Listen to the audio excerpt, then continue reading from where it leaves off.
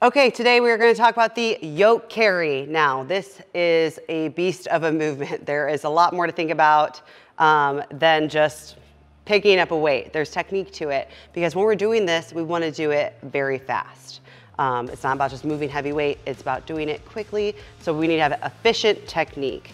Now, when we do the yoke, let's first just talk about where you set up these pins. Hopefully your training partner is not super short and you're super tall and everything like that, so you have to always change it. But a good rule of thumb is to start mid-chest height, and then once you pick it up, you can kind of feel and adjust from there. Now, we don't want it super low because then you have to do a full squat with heavier weight than you probably squat. Like for middleweight women, we are usually moving 500 plus pounds, and I can't full squat 500 pounds.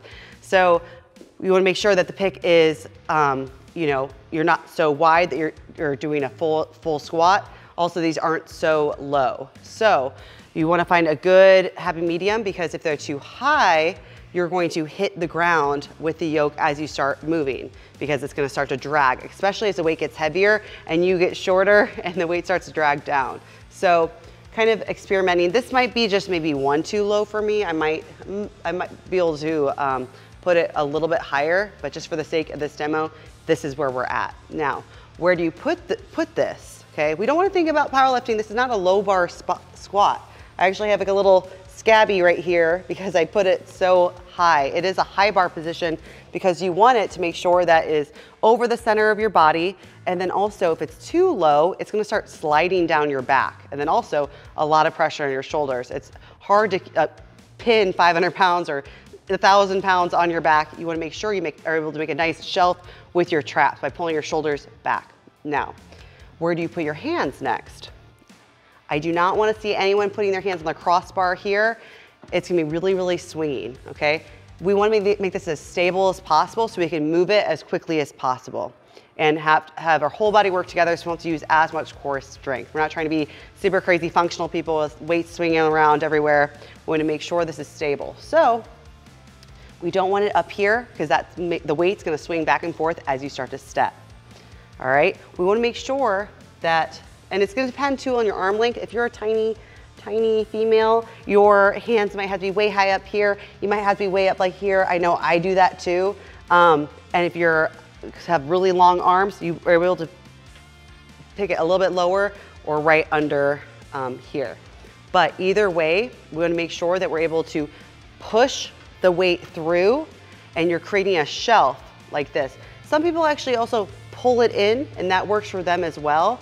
But we want to make sure we have a very, very active rack position. So we want your hands, put your hands where you think they're going to be.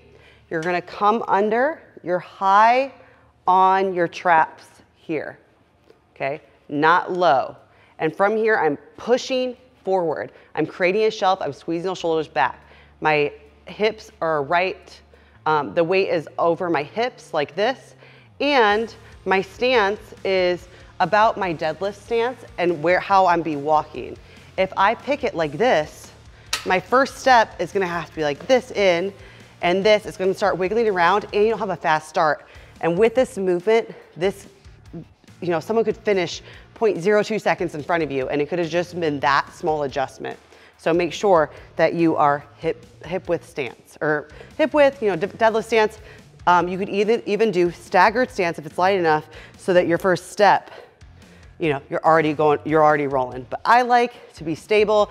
For me, this is super taxing. So I want my full body to be in line, and so I can pick, stabilize, and go. So shorter steps are better than longer steps. Every time you do a long step, you might do a little hip shift. You'll be walking down the street like this, with your weight going like this.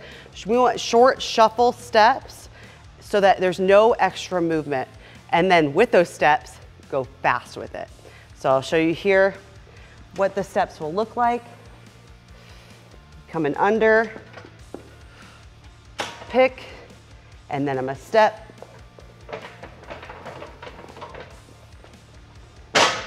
So I kept the bar high on me. I kept the weight, I pushed my hips forward and I pushed through. So you would probably see that was pretty, I had to pick up the weight a lot.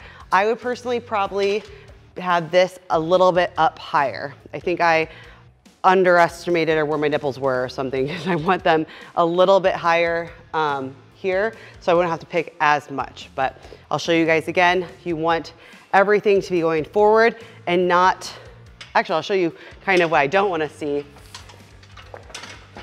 We're out wide, and I'm not using my core, and I'm shifting from side to side. So hips forward, hips nice and stable. Keep the yoke on your traps.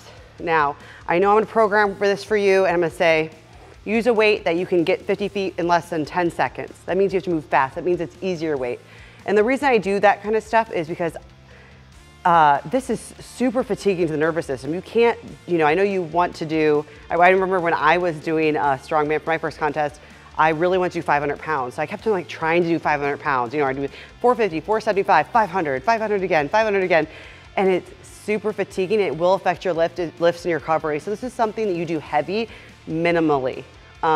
We want to make sure we're really efficient. We can move fast.